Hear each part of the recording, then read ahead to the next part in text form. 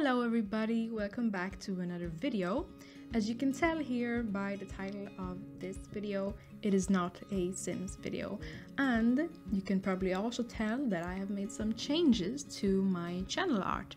And the point is that I wanted to make something different. I love making Sims videos, I love building, it is still my creative outlet. But the past 2 months, I would say, I think exactly 2 months almost, I have actually been committed to drawing more or less every single day to get a lot better. I've always loved drawing, and I thought that I would just share my experience with drawing and what I've learned so far in the 2 months, how far I've gotten, and just how much I have improved. And I also would like to know if you are interested in art, if you want to draw, if you do draw, if you're scared to start drawing, if there's anything about drawing that you would want to know or want to ask me, feel free to talk about it in the comments and I'll make sure to answer it in my next video. So I wanted to start off by talking a little bit about my experience with art. And for as long as I can remember, I've always loved to draw. And I remember my mother telling me that when I was just 4 or 5 years old, I would actually sit for hours and hours just sitting and drawing with my crayons and with my markers and just sit there all on my own and just be very content. And you know, kids' attention span is very short, so for me to actually sit there for hours, I mean, that's dedication, right? And it wasn't any special drawings that I would do. I mean, I was 4 or 5 years old, so it would just be circles and shapes and loads of colors, you know, just the average drawing from a kid. And I don't know, I've always loved drawing, and ever since I was small, maybe a little bit older than 4 or 5, but I think around 8 was when I actually noticed that, wow, I mean, you can actually draw something and it looks like something else, you know, it looks like something from real life. You can actually draw an apple and it looks like an apple and so forth.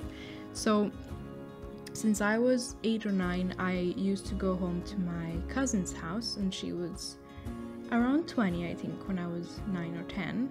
And she is an artist. She studied art in high school, and she actually works as an artist as well.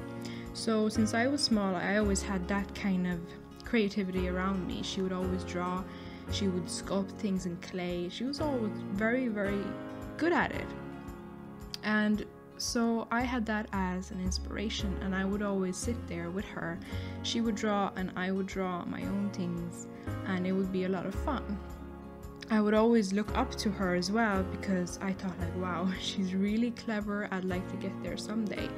And the things that she used to draw was mostly animals and fairies and these kind of fantasy type things. So that was also my inspiration from what I drew. So I always drew animals when I was small. I never really drew people. When I saw her drawings, I always said wow, you're really clever, and I told her all these nice compliments, and she would be like, thank you, but it's not really that good, it's okay, you know. So for me as a child, it's 10 years old, see someone create a masterpiece in my eyes, which I still think is really nice when I look back at it today, to say it's okay. And then I look at my drawing and well, if that is okay, what is my drawing, you know? But then again, when she looked at her own drawing, she was very critical, which made me also critical of my own drawings, because I looked up to her. She was my role model when it came to drawing and being artistic. So when she'd said that she wasn't happy with hers, then of course I wasn't going to be happy with mine, right? Because it wasn't even half as good as hers. So it kind of started there, that I started to doubt my own drawings, and they're not great. When I look back at them now, they're okay. But it started there anyway. And then when you go to school and you feel wow, I'm good at drawing and whatever, and it's fun, and then, you know, there's always 1 or 2 kids in school that's gonna be yeah, well, that sucks, that doesn't look good, or this person over here draws much better, you should have a competition, you should draw something, and we should vote, and you know how kids are. So you would do that, and the other person would win, and you would feel like, well, then I need to get better, like my drawings are crap, you know, because they would tell you that over and over. And then on top of that, you have like my cousin who is so good at drawing, and she herself is very critical at her own drawings. So I was like, well, obviously I need to do better, or obviously I don't have talent. Talent is something that you're born with. And I always looked at my cousin, and she's older than me, and I always like, wow, she's really talented. That's why she can draw. Like that must be the key to be able to draw. But that's not true, right? But when I was small, I was like, well, I don't have the talent. That's why I can't draw. It was like, oh, right, that's why I can't. So it doesn't matter how much I draw, I'm never going to be that good. I can still get a little bit better, but I'm never going to be that good. And you would also hear in class that, oh, but you don't have talent. Like it looks okay, but this person over here, oh, she's really talented, or he's really talented, or you're super good at that, or whatever. And as a kid, yes, the teachers would tell you, but you're good at that, it looks nice. But me as a kid would think, well, you're a grown-up. You're saying that to me so I won't feel sad. But maybe that's not the case.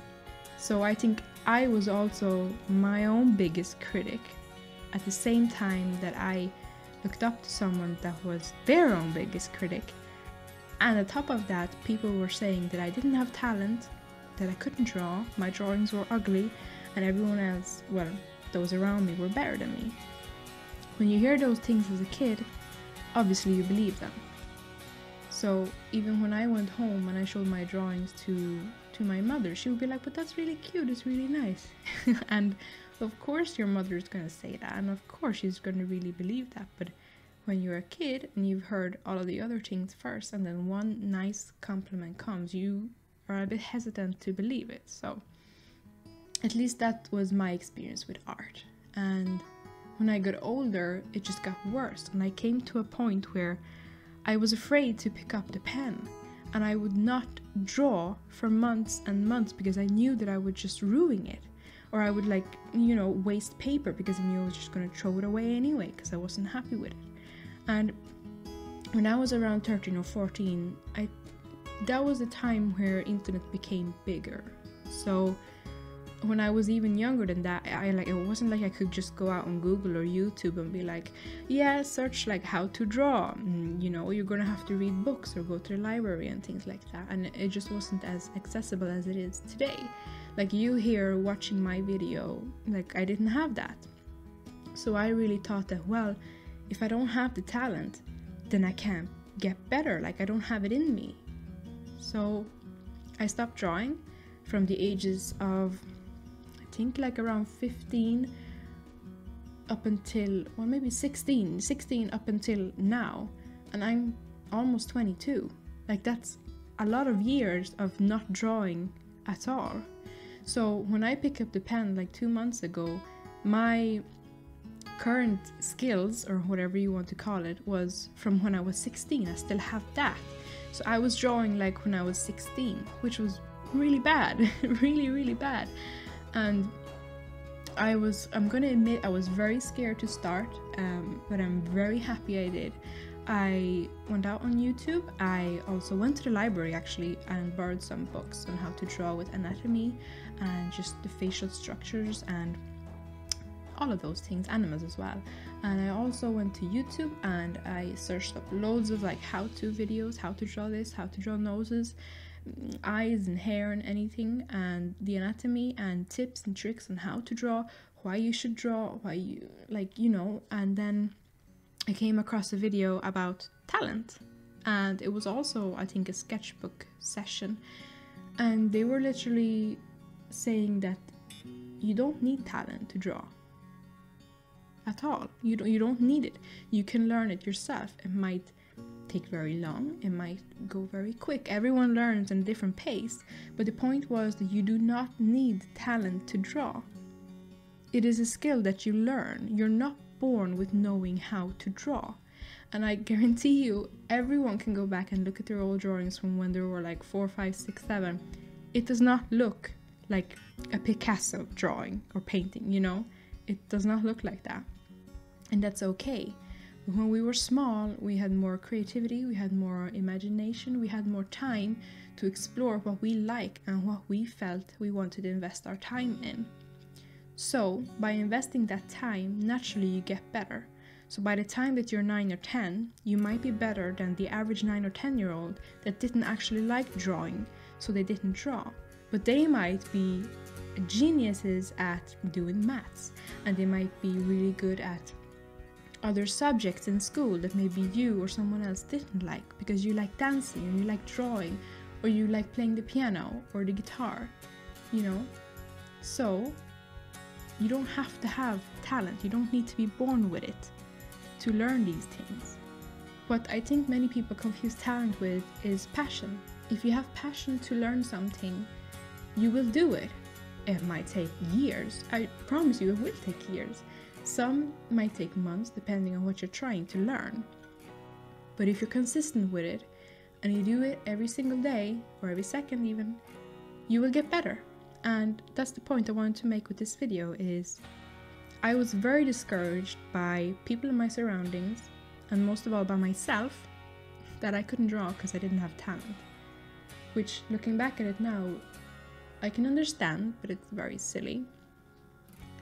So I just wanted to make this video for everyone who has been scared of drawing, or who have been told that they can't draw, or they can't be better, or that they don't have talent, just like me when I was small. And I want to tell you that you can draw. You can do anything you want. You can draw as much as you like or as little as you like, and you can get better. And I have a few tips that I have learned, I suppose. And the first one is that you need to accept that a lot of days are going to be bad days. Like some days I can't even draw a stick man to save my life. Like I cannot draw, and it's okay. Like everyone has those days.